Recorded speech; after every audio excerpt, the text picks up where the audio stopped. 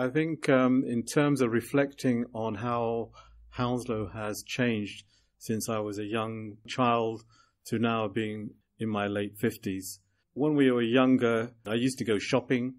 My mum would send me shopping even when I was about 6 or 7 to the local grocery shop. We'd go to the park. We'd get on the bus. Our parks were wonderful in those occasions because you had park keeper huts and you also had building facilities where you could borrow cricket bats or footballs and play in the parks. Can't do that anymore. Going to the shops, you'd think twice about sending a young person on their own.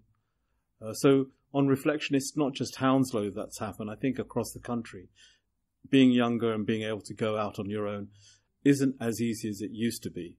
The other thing that's changed is the facilities. We've got lots of new facilities in the borough, but they've all been kind of reduced to a minimal level. The library service still continues, the swimming pools continue, but we don't have as many as we used to. And some of the things which you took for granted just aren't there anymore.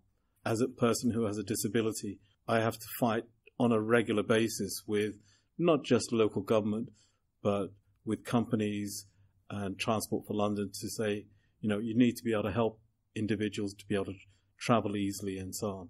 However, legally, the local authorities are obligated to provide access for equality, but unfortunately, they don't have the money. They can't do all the things they would perhaps like to do, and they're having to prioritize. And some of the priorities mean that there are cutbacks which impact everybody. Whereas in the past, you could get grants. When I was growing up, if you're going to go to university, your fees were paid. You got a little bit of extra money to be able to go to university. The variety of courses you could go on was greater. Those things have changed, and I don't feel happy that that's happened. I've always fought very hard for local services.